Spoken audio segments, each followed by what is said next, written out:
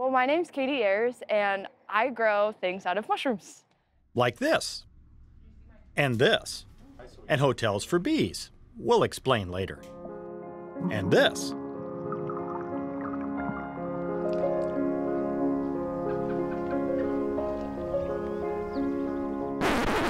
Hold on a second. This seems like a good time for a science break. To learn about mycelium, the unseen vegetative body of a fungus that forms mushrooms. So what you normally see above ground is that mushroom, and then all these hyphal strings together as a whole are what we refer to as the mycelium, or the body of the mushroom. This is the hard part. Learn to control mycelium, and you can make things, like a canoe. So kind of walk me through how you made this. So we started off by building a wooden skeleton, which you can kind of see through some of these right here, and then we made paper mache molds. Fill it with spawn, basically ground up wood with mycelium already in it. And then hung it in a hammock to grow. So how long did it take that to grow? My canoe took about 1 week to grow, and then we left it outside in the sun for another week to dry. Is it fun paddling around on this thing? I love it. It's definitely a workout too. This started with an English class assignment. Write a paper about solving a sustainability issue.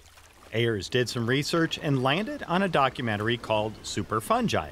She was hooked. What was it that hooked you? The fact that there's so much that we don't know about fungi. Her love of fishing led her to making a canoe. Catch more rays. But now we're focusing on conservation biology of our native pollinators.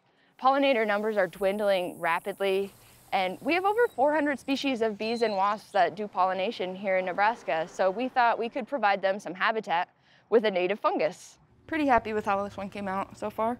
Habitat in the form of hotels. Ayers saw a study that exudates, basically the juices of this mushroomy fungus, kills some viruses threatening bees, create a place for bees to live and lay eggs, and every time it rains, this will make a tiny bit of exudates, and we hope that the bees will actually go out and drink those as a water source. pack more ground up wood into a mold. How long does it take to do one of these?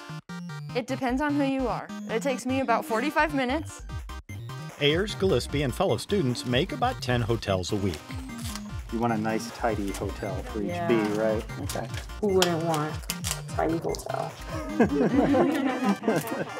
Because you don't want a bad Yelp rating from a bee, right? Is that kind of what happens? And then we just tape it up so it's airtight and put it in our incubators.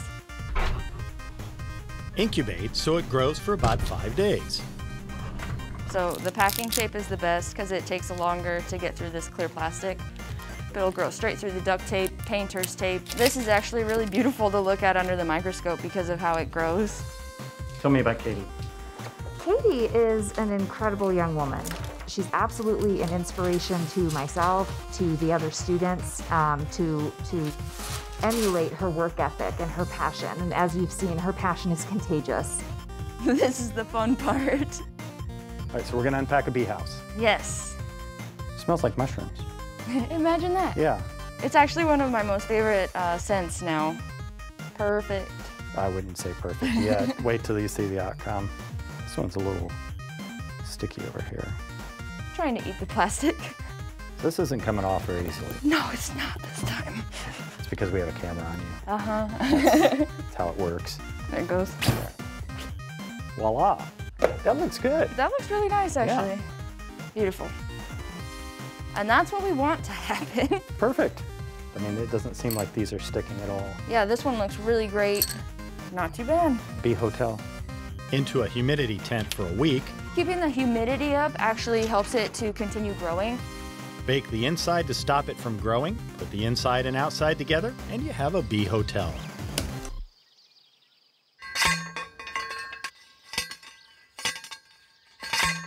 Ayers is installing hotels throughout Nebraska. She'll retrieve them, see how and how often bees use them, make adjustments, make more hotels, and maybe take the product to market after a few more years of development. Grants allow her research to continue, even though she's now graduated from Central Community College and starting a bachelor's degree at Washington State. The fact that we really don't know if this is going to work or not, and that's the most exciting part to me. There is a risk involved with it. It could crash and burn, but this could also be game-changing for our native pollinators. Benefits for bees, benefits for the environment. Using a more sustainable biomaterial instead of solid wood or styrofoam, often used now for bee hotels. Ayers is part of a movement. A fungal materials Facebook group has more than 22,000 members worldwide. They're making all kinds of stuff out of mycelium. You can grow packaging, chairs, lampshades, insulation, fireproofing. There's so many things.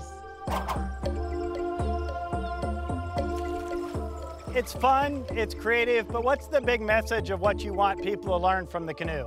I want people to experiment and realize that there's so much that mushrooms can do. Here in the Western world, we tend to be a little mycophobic when really we should look to mushrooms and learn to love them a little more.